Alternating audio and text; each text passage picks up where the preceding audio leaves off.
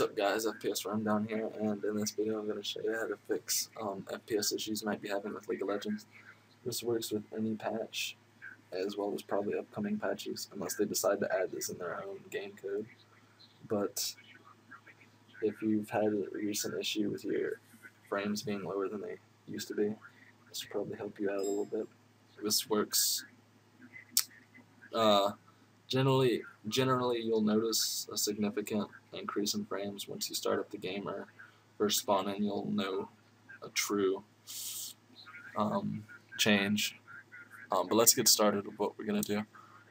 Let's go to the C drive or wherever your League of Legends or Riot Games folder is. And go to League of Legends, and go to config.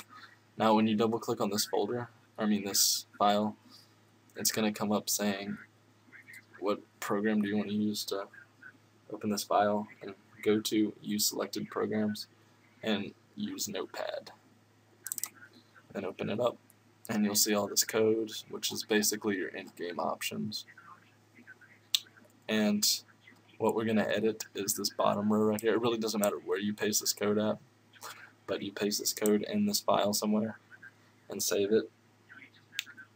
And what it'll basically do is stop certain, it'll edit your render settings, as you can see, UnitRenderStyle. It may not seem like it doesn't much, but it actually does. I used to get around 60, 80 frames with my GeForce GTX 770. And when I got back from vacation, my frames were like 30 and 20. I don't know why.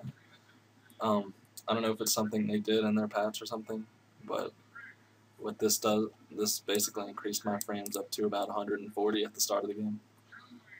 A huge difference from what it used to be. And now I really don't get any lag when I play games. So it's actually pretty helpful.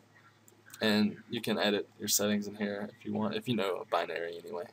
So it's binary 1 and 1, 2, 0. And then that's basically it. Once this code will be in the description, just copy pasting this, start up League, and all should be good.